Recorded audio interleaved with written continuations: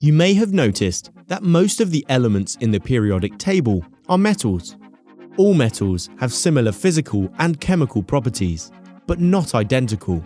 By looking at a small number of metals, we can investigate how they vary chemically. We will look at zinc, copper, potassium, calcium, iron, lithium, magnesium, and sodium. First, let's look at the results when a small amount of each is dropped into cold water in a test tube. Stop the video to study the results, and then try to rank the metals from most to least chemically reactive.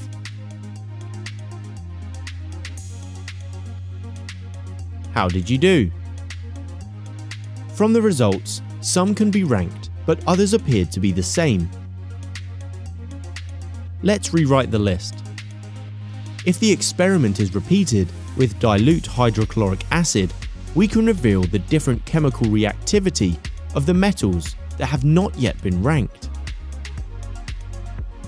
And now, rewrite the list again. From these two experiments, we can rank all 8 metals in order of chemical reactivity. This is of course a selective list, or else we would need to include over 70 metals. This gives us the reactivity series of metals, many versions of which you will find in books and online.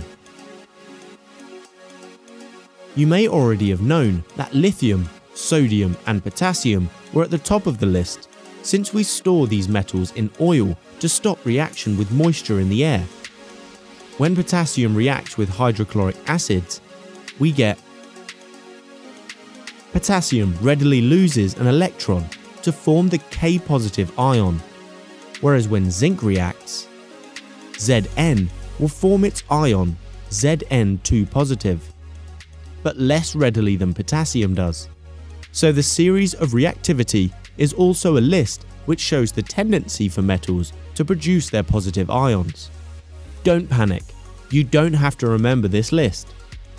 You should, however, be able to rank metals if given results of an experiment, and then be able to use the list to answer further questions, such as in explaining displacement reactions. If you liked the video, give it a thumbs up, and don't forget to subscribe. Comment below if you have any questions. Why not check out our FuseSchool app as well? Until next time.